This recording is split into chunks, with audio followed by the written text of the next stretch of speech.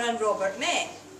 Now Robert later wrote a poem on this, and saying that he was at a dance and his dog followed him in, and he wished out loud that he could find a love that was so devoted as his dog. And a few days later he passed Jean Armour, who was at the common laundry green putting out her washing, and she walked up to him and asked, has he found his true love? So according to Robert, Jean chatted him up. Jean's story is slightly different. She says that they actually met at the washing green when she was shoving the dog away because it was about to upset all her laundry basket. And then, a few nights later, they met again at the dance. But Robert, of course, chased her. Now, from what we know of his later life, that's probably true. They did meet somehow, and it was much against their father, her father, intentions, wishes for his daughter. But in the prime of their romance, Robert wrote a very nice poem called The Mauchline Bells. And Niall's going to read this out, and it's about the 6 ladies of Mauchline, which is the town in Ayrshire where they met. And you'll find out exactly what Robert thinks of Jean Armour. In Mauchline there dwells 6 proper young belles, the pride of the place and its neighbourhood awe. Their carriage and dress a stranger would guess, in London or Paris they'd gotten it all. Miss Miller is fine, Miss Markland's divine, Miss Smith, she has wit, and Miss Betty is braw. There's beauty and fortune to get wi' Miss Morton, but Armour's the jewel for me o' them all. Now you've got a man writing poetry like that about you, proclaiming to the world that you're his love. So what do? Well, she did exactly what most girls do. She got pregnant. And apparently when she told her father, he fainted so much that Mrs. Armour had to run for a potion to revive him. Now, despite the fact that Robert and Jean actually produced a very informal marriage agreement, the father was having none of this, and he ripped it up. He sent Jean away to Paisley to an aunt to cover up the fact that she was about to give birth, and Robert went into hiding. He literally was lying low. But unfortunately for the young couple, the Kirk had found out, and the Kirk in the West Coast is very controlling and always on the lookout for sin. And the letter that Jean wrote to the pastor, Willie Fisher, still exists. And it just says, I am with child, out with marriage, Robert Burns is the father. Yours sincerely, Jean Armour. And that's it. So she was called in front of the Kirk session. And Robert himself was called in front of the Kirk session. And he had to spend 3 Sundays on the repentant stool. That was him, punished for his sin. Jean gave birth to twin boys and had to deal with that forever after. But Robert, being a poet and a man of words, he got his revenge. And he's got a very famous poem called Holy Willie's Prayer. Now, Niall isn't going to read the 17 verses, no, but if you listen to it, what you'll discover is that Willie Fisher, Holy Willie, is a man when it comes to all that. And he is just as subject to all the desires of the flesh as the people that he's calling up in front of him. But as one of the elect and one of God's chosen, then you'll hear the rest. Holy Willie's Prayer. O thou that in the heavens dost dwell, why as it pleases best thyself, send 10 to heaven and 10 to hell, all for thy glory, and know for any good or ill they've done before thee. Aye, bless and praise thy matchless might, when thousands thou hast left in night, that I am here afore thy sight, for gifts and grace, a burning and a shining light to all this place. What was I or my generation, that I should get sick exaltation? Aye, what deserved most just damnation for broken laws, 6,000 years ere my creation, through Adam's cause. When from my mother's womb I fell, thou might have plunged me deep in hell, to gnash my gooms and weep and wail in burning lakes, where damned devils roar and yell, chained to their stakes. Yet I am here a chosen sample, to show thy grace is great and ample. I'm here a pillar of thy temple, strong as a rock, a guide, a buckler, an example to all thy flock. But yet, O Lord, confess I must, at times I'm fast with fleshly lust, and sometimes too in worldly trust, vile self gets in. But thou remembers we are dust, defiled with sin.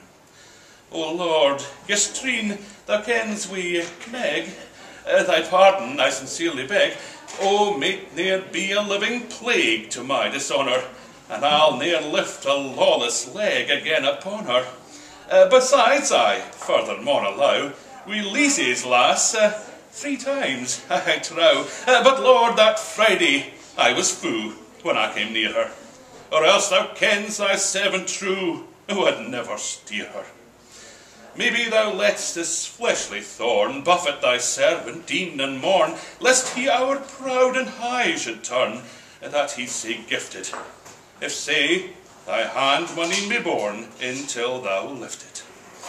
But Lord, remember me and mine, with mercies temporal and divine, that I for grace and gear may shine excelled by name, and all the glory shall be thine.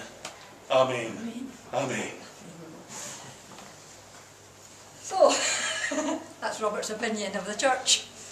Now, I mentioned that he went into hiding. When he did that, he turned to poetry. And he wrote something that was later known and published as the Kilmarnock edition, or the Kilmarnock volume. It's a collection of his poems, and before it went to publication though, Robert had thought that his relationship with Jean was over because of the father's reaction. So he got involved with another lady, as you do. And this other lady was called Mary Campbell.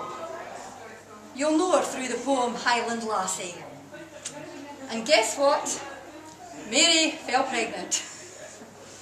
Now, the two of them were planning a trip to Jamaica, the West Indies.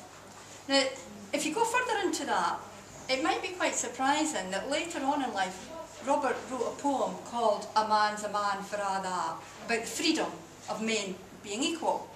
And yet, when he was younger and in hiding, in this very early stage of his life, he was actually prepared to go to Jamaica to work for a slave master.